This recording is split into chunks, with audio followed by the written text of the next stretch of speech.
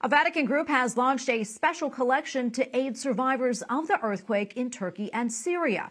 Responding to Pope Francis's call for solidarity with the people of the two countries, the Pontifical Mission Societies are mobilizing their networks of missionary priests and religious sisters to provide immediate relief to survivors.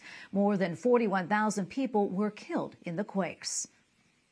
Joining us now is Father Adrian Loza, National Director of Pontifical Mission Societies in Turkey. Father, great to be with you today.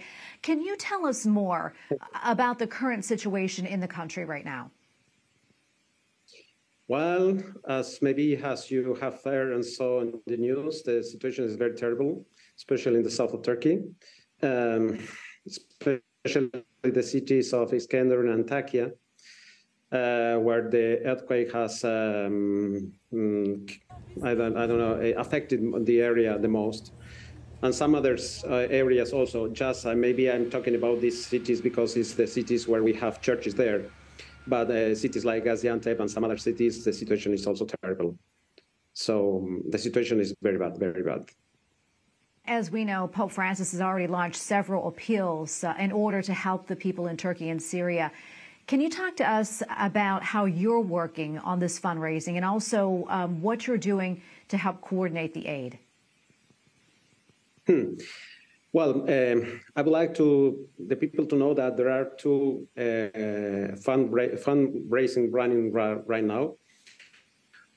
One is organized by Caritas, the International Caritas and Caritas Turkey, to provide immediate help with people. I have to say that Caritas mobilized immediately after the earthquake, coordinating a team, especially an internal team, Caritas Turkey and Caritas, the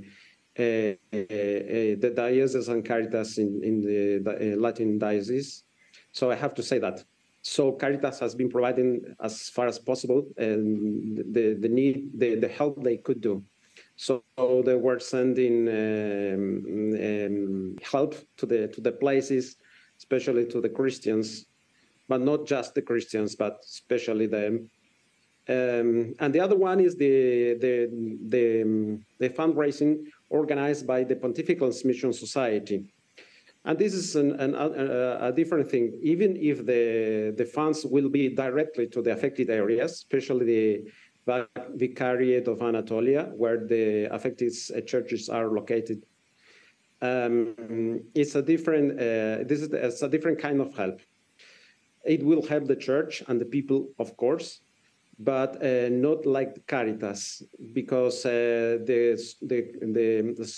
scope of the different fundraisings are a little different. Even though I would like to point out that. The fundraising organized by the Pontifical Mission Society will help the church directly and the people directly, especially Christians. We should understand a little thing.